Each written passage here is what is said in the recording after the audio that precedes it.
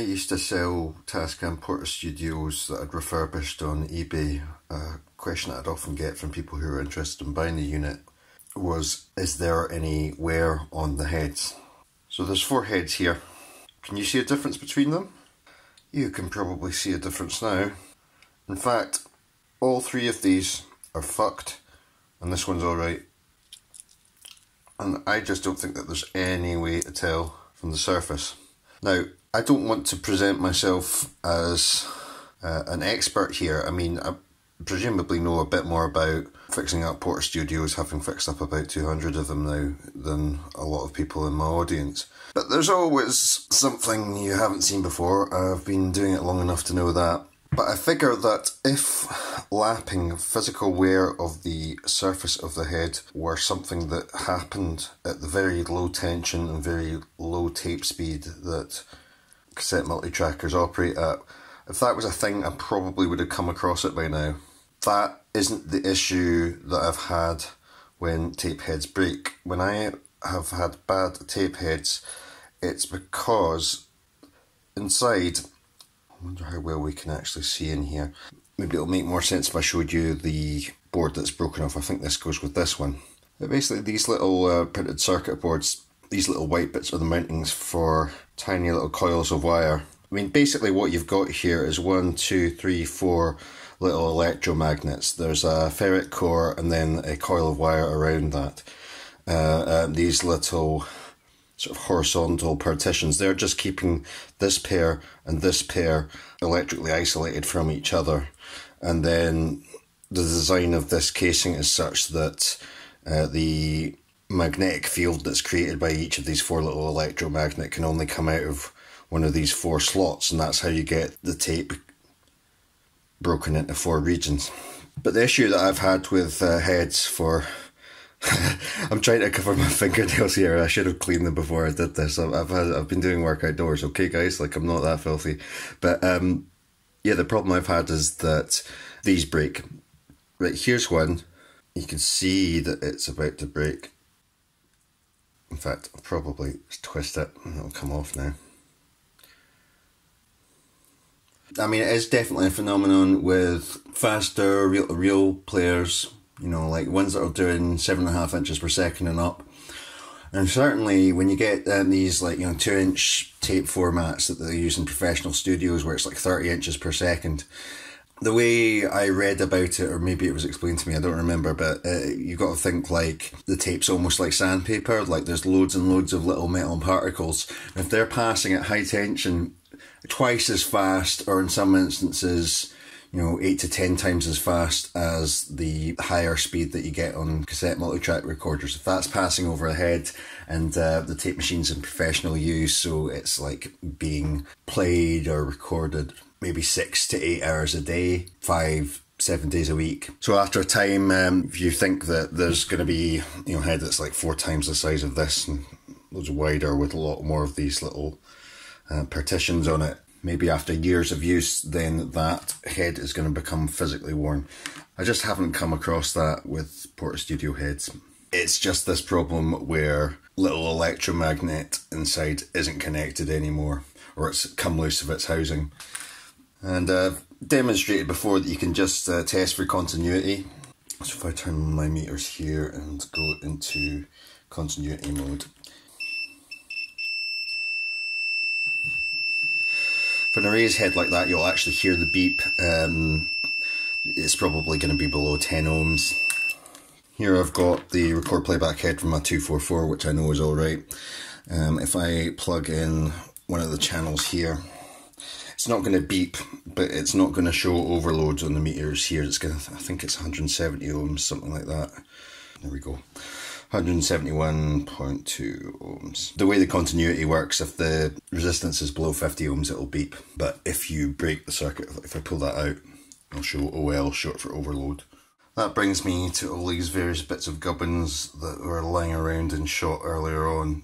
I figure if you're trying to fix a Porter Studio or other multitrack cassette recorder, what you need to know, it's not as sophisticated as what a circuit designer would need to know. We can assume that when these units went to market, leaving the factory in the 80s or 90s or whenever they were made, they worked well. So when we've got problems with them 20, 30 years on, it's because some of the components in a good, well-designed, functioning circuit aren't working properly.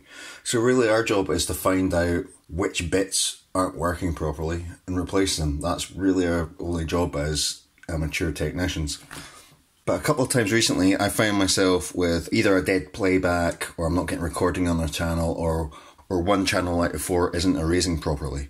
And so the conundrum for me trying to fix the machine is, which link in the chain is broken? Is it because the magnetic head isn't touching the cassette properly? So, that'd be a mechanical problem. Maybe there's something up with the pinch roller, something's obstructing the tape path. Is it that the head itself is broken? Is it the cable connecting the head to the circuit board that's broken? Or is it some sort of component, leaky capacitor, dry joint, faulty operational amplifier actually in the audio path in the circuit? So that thing with the continuity tester gives you a relatively simple yes, no, is that little electromagnet inside there still intact kind of a test. It's not always convenient to stick wires into one of these plugs, or even to get the contacts in the base of the head. So I want to have a way that I can be able to send a signal in or receive a signal out of one of these without completely disassembling the unit. And doing that allows me to differentiate between the head's actually broken or it's just the tape isn't touching the head properly. We know already that these can have a dual function, that they can transmit or receive magnetic fields, because otherwise this combined record and playback head wouldn't work. So the reason for this ravaged cassette shell is I wanted to be able to just put this in to like push up the record enable and the cassette detection switches that are in these two corners of most cassette players. That way I can put this in playback mode or in record pause mode, and then I can use this little 2-track erase head as a probe. So I can put it up against the playback head. Maybe this is connected. See, I've wired up this RCA cable and I've wired up this little head with 2 male DuPont wires. So I can plug this in here. Here's a tone generator. What I could also do is, if I've got the right connectors, I could plug that into the headphone socket of my phone. So maybe I've got my tune coming out of my mobile phone. So I can press that up against the playback head and see if that's going to send a signal into the Porta Studio. Because if I'm not getting a signal on one channel, it might be that the head's actually okay. It's just that the head, for some mechanical reason, isn't touching the tape. So sorry, I'll just role play this a little bit better. Say this is the head of the machine. So it's going to be up in this position because the unit's tricked into thinking that we're in playback mode because I've got this dummy cassette shell in. So I would touch that against there. This is transmitting my test tone of my music. And then I see if the needles or the VUs move, or maybe I've actually got it hooked up via the line out to external speakers, or I've got headphones plugged in. And so I can see if this is going to receive a signal. Or maybe I've got one channel that's not erasing.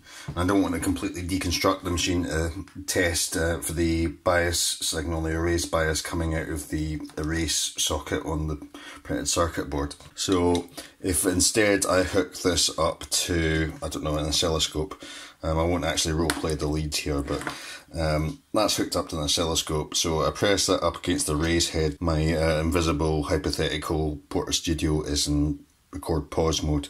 So I press that up against there and see if I can see the 80 kilohertz bias signal coming out of that head. Say it's channel 4 that's giving me trouble. If I only record arm channel 4, if I can pick up a signal there, that shows that it is coming out of the head.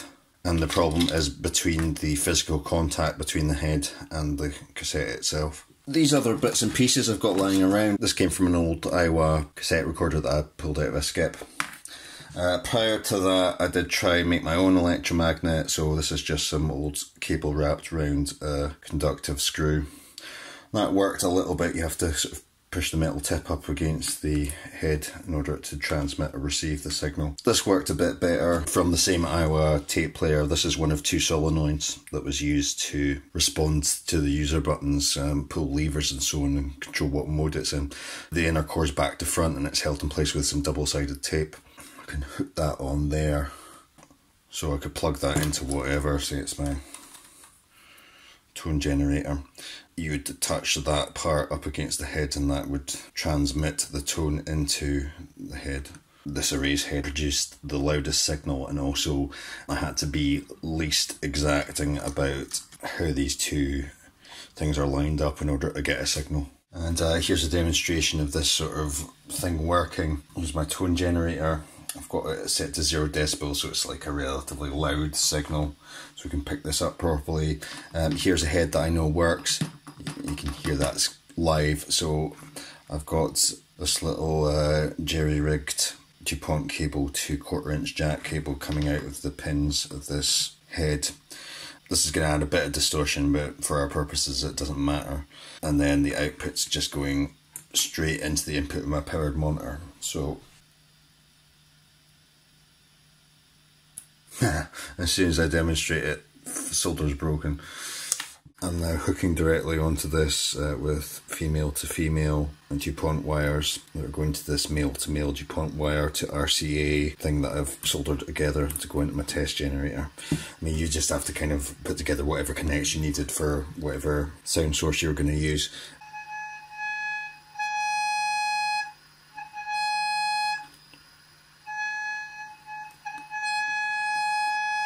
I mean, 40 hertz and 10k you can't really hear.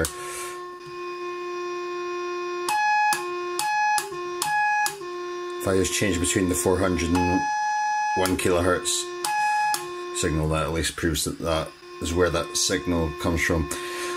It's a little bit temperamental trying to get the segment of this that's transmitting lined up with the segment that's receiving on this head. There's absolutely no fidelity to it, but it's just another sort of simple yes-no test. It's like, is this head under test receiving or transmitting the signal that I want it to? And from that information can tell whether there's a problem with the head or with physical contact with the tape. I'm probably repeating myself at this stage, but anyway, I hope that's kind of gives you some sort of insight into how these things work and the sort of things you can do to help diagnose which components in a system aren't functioning properly.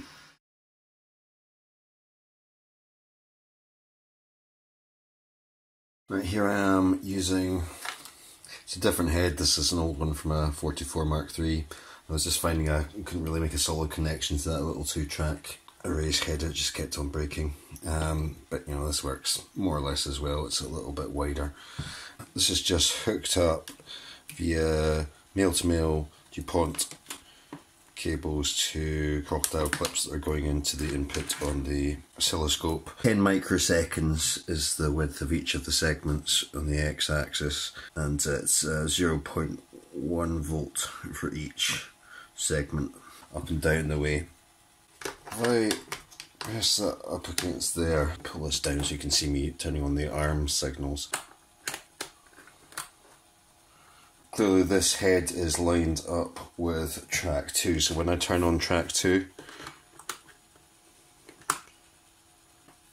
we're seeing the bias signal. For track 2, the bias signal is definitely reaching the erase head, so then I can just change which pair of pins this is inserted into. So that beeping is my multimeter telling me that it's about to turn itself off. There we go, there's channel 1. Oh, well that's also picking up channel 3. You can see channel 4 coming on there as well. Erase head seems to be picking up all 4 of these. Channel 3 is most closely aligned there because you're getting the largest amplitude. The size of the readings and everything isn't really important here. I'm just showing you this as a means to check that the bias signal is actually getting as far as the erase head. So like for instance on this Marantz, I've got a problem where track 4 isn't erasing properly, but you can see the signal's present. it's the same voltage coming out of all 4 pins on the panel of the printed circuit board. So if it's not erasing, then that suggests to me that there's something about the way that the tape and the head are making contact with each other. It's something to do with the tape path rather than to do with the bias production system or the magnetic head.